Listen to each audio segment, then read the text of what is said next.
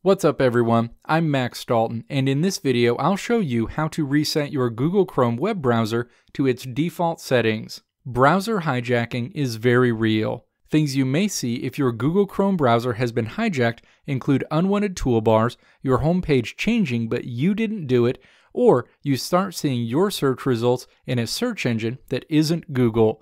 If you're running into problems, your first step to clean things up should be to reset Google Chrome to its default settings to see if that gets things back in working order. Now let's walk through the steps to completely reset Google Chrome to its default settings. Step 1. Launch the Google Chrome web browser and then click the menu icon to display a menu.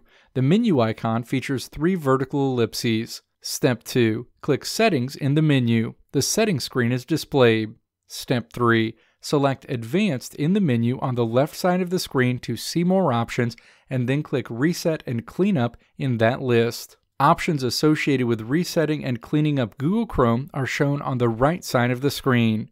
Step 4. Click Restore Settings to their original defaults.